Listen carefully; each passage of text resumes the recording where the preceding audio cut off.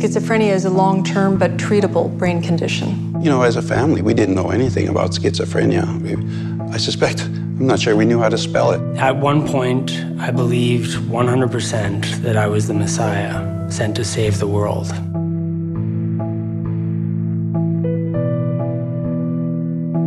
My name is Dr. Fredrickson. I'm a psychiatrist. I treat psychosis-related conditions, including schizophrenia. My name is Gerhard. I'm the father of 4 sons, 3 of whom, it turns out, suffer from schizophrenia. My name is Bryn. I have a form of schizophrenia known as schizoaffective disorder. Schizophrenia is a psychiatric disorder that involves everything from paranoia to catatonia to hallucinations, delusions. One might say that schizophrenia is one's inability to perceive reality accurately.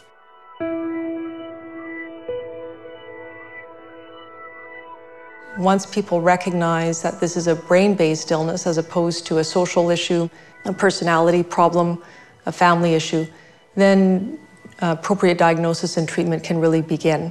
The diagnosis I received was just devastating. I was not intent on giving it any thought or grain of truth.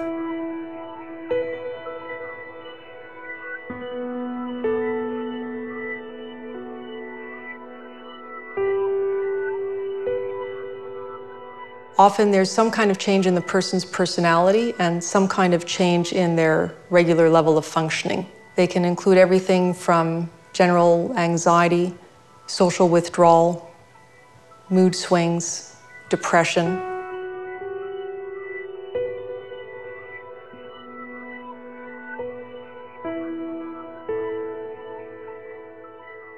One of the symptoms that I've experienced is a form of auditory hallucinations. The hallucinations usually are running commentary on what I'm doing, like, oh, he's in the kitchen and he's cooking dinner. Oh, that means he's Jesus of Nazareth. Another form of hallucination I've had is visual, and that would be best described as something that you see that isn't actually there, such as aliens descending from outer space, looking for the Messiah, and monitoring the human species. I am sort of stuck between 2 worlds, right? So on the one hand, I'm living in the world that we all inhabit and the reality we all agree upon.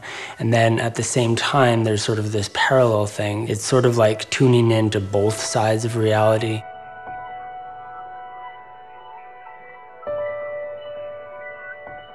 But what does it mean to a family?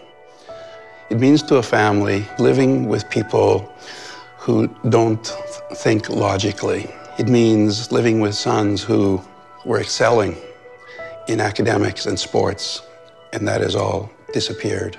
And it is, in an extreme case, and in our case, a violent component. It even almost cost me my life one night. Once people can look past the drama, the chaos, the craziness of the illness symptoms, then you can see that at the end of the day, schizophrenia is simply a brain-based illness like any other medical illness, and it needs medical treatment in the same way.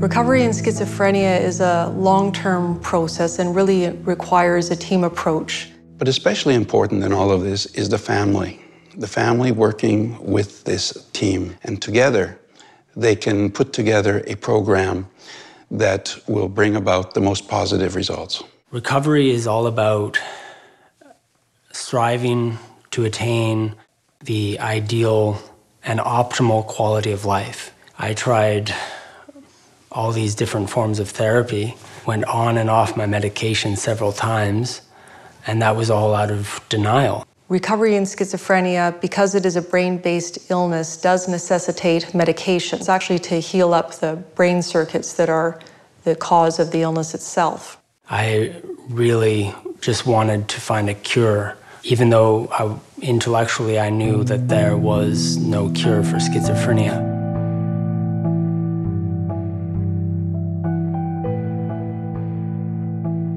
Along the path to my recovery, I've encountered such help from family, friends.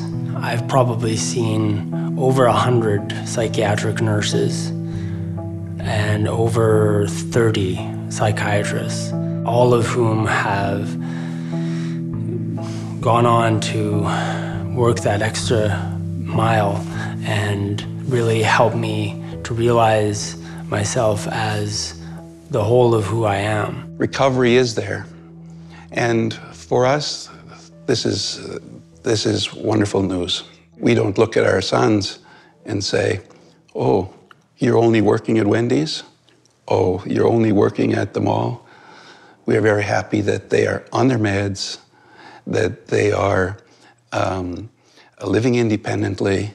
To live independently is critical because, of course, we as parents will not always be here. Schizophrenia is a chronic relapsing condition.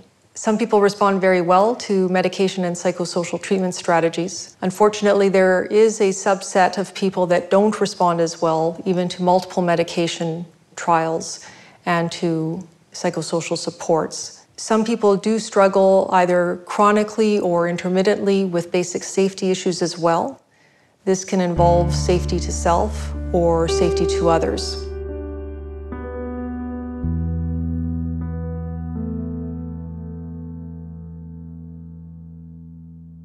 The third son, all of a sudden felt very withdrawn. We couldn't communicate with him. He dropped out of university. He would curl up in his bed and not respond to anything. He actually came to the house at the middle of the night, 2 o'clock in the morning, took the kitchen steak knife and tried to kill me. He thought that I was scheming against him with my mother, his grandmother. I don't want to leave the impression that people with schizophrenia are violent. This was pre-treated schizophrenia. Now my son is under treatment. I don't fear. He has never committed a violent act since, and that goes back 14 years. It just so happens that one of the symptoms of schizophrenia is the lack of insight. The person with schizophrenia often does not know that they are ill. Medication treatment can make a significant difference in starting to help the brain circuits heal enough wherein the person can start developing some insight that there is some brain circuit abnormality. The first thing that needs to happen is you need to realize that you have a broken brain. And at times, I can relate to that anosognosia simply because there's times in my daily life where I'm sort of living on one side of reality and then I'm aware of the other side of reality, or sort of caught between two worlds. When you're in the throes of illness, the throes of psychosis, it's really important to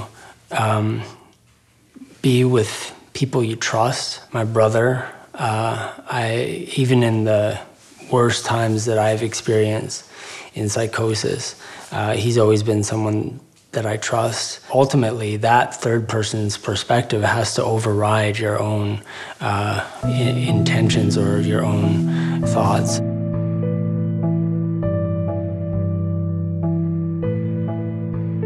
EPI is a treatment paradigm that recognizes the importance of considering that there may be a biologic brain illness at hand when somebody's behavior changes. What science is showing now is that early recognition of illness and early intervention of medication and non-medication treatments can make a big impact in improving somebody's functioning and quality of life.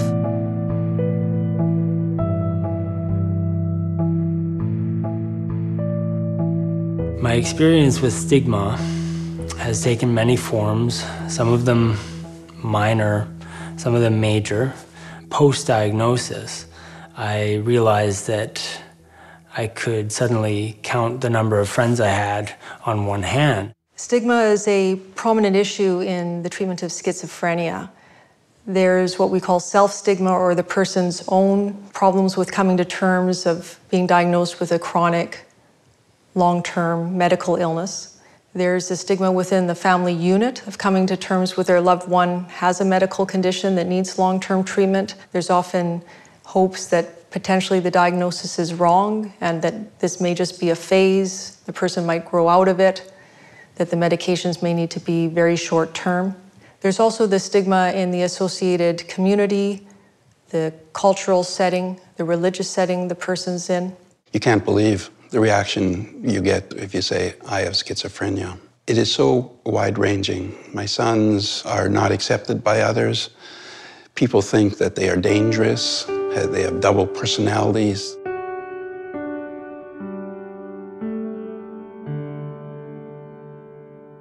Unfortunately, we're still in an age where it's not completely acceptable to talk about schizophrenia or a loved one having schizophrenia. There's a lot of lack of knowledge, misunderstanding. It doesn't roll off the tongue as easily as saying my loved one has a heart condition or diabetes or a seizure disorder. I would love to see the day when my son would go for a job interview and the interviewer would say, I see a 2-year gap in your resume. Explain what happened. That the reaction would be the same as if he said, I hurt my back and it's taken me 2 years to get it in shape. They are shunned. Their friends shun them. An employer will shun them. And this comes back to this issue of this is an illness. It's not a crime. But I have to say that education really breaks down stigma. I think if everyone really got the right education, we would have a lot less confused people. That's why the partnership programs are so important, to have people meet somebody and talk to somebody who has experience with schizophrenia and find out the truth as opposed to what they learn from movies.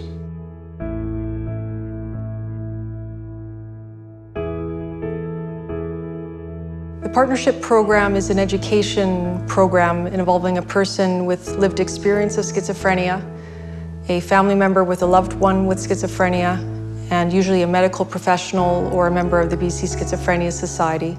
It is amazing. It is unique. It provides an invaluable service where 3 individuals come together and explore their understanding of what schizophrenia is. The benefits of this, of course, are 1, basic education.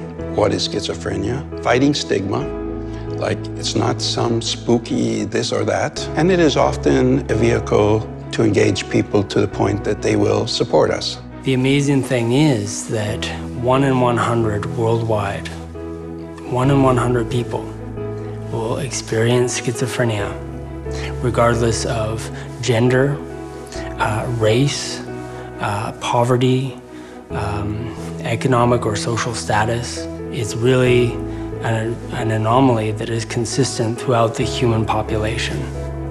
When you bring the learning from the partnership program back into your community and in your personal lives, in your professional lives, it has the potential to create a positive ripple effect, reducing gaps in services and support.